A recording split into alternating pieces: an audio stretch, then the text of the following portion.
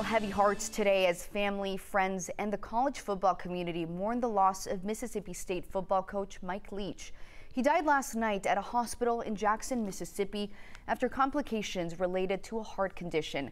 Known as the Pirate and the mastermind behind the air raid offenses, Leach was in his 21st season as a head coach.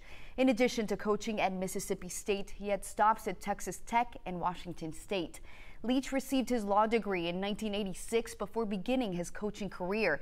He leaves behind his wife Sharon, 4 kids, and 3 grandchildren. Leach's family says he donated his organs as his final act of charity. He was 61 years old.